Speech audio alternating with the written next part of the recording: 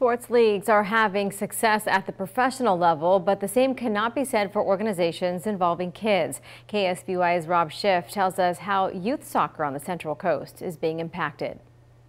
2020 has affected athletes all around the country, but it's been especially tough for kids, whether that's high school, middle school, elementary school, little league. All of them have either had their seasons canceled or are still waiting to get started. And when it comes to the American Youth Soccer Organization, they're going to have to continue to wait. In a normal year, the end of August usually means soccer season for AYSO players is right around the corner. We would have been forming teams right now. We would have been, our first game usually starts the week after Labor Day. We would have been practicing this week. It's pretty tough. Chris Woods has been dealing with this from the very start.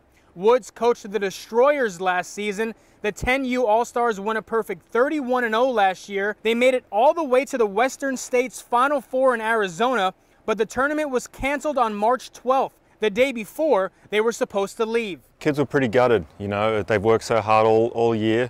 You know, I thought we had a really good shot to win the whole thing. Now, when it comes to this year, Woods and other coaches say they tried as hard as they could to make this season a possibility. But one coach says they're still thinking of ways to get these athletes into a competitive environment soon. Chris and I and a couple of the other coaches have coached All-Stars for the past few years, and we're hoping for something like that. I think if we started off doing something and maybe in small numbers, I think we could get enough people out there. And never say never. Maybe there's a season like early next year or something like that. You know, just really trying to stay positive, and you know, we'll see what happens.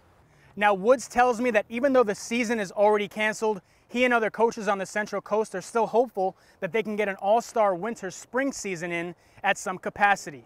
In San Luis Obispo, Rob Schiff, KSBY News.